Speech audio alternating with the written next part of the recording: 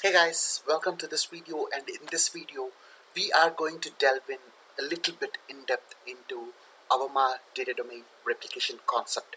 So if you use a data domain system as a backup target for Avamar, then the replication process also transfers Avamar data from the source data domain system to the destination data domain system. So what happens here is Avamar is a purposely built backup appliance which is integrated to data domain. Uh, Basically has a backup target. So this both systems, Avamar and data domain, integrates to form a, a PBSA, purposely built backup appliance. So what happens here is the transfer of data is still controlled by Avamar because Avamar is both software as well as hardware. So Avamar controls the data and it can transport information from Avamar to Avamar or data domain to data domain.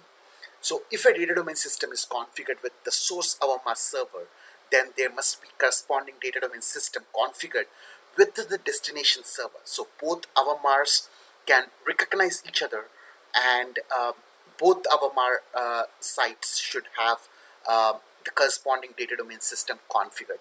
Otherwise, the replication fails for backups that are stored on the source data domain system. So replication control belongs to the Avamar.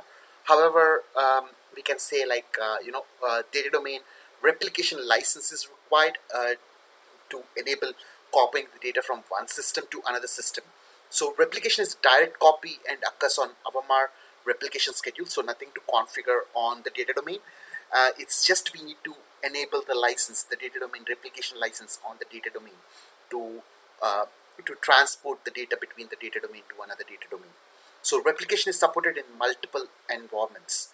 So I hope you got some insights into this Avamar data domain replication concept.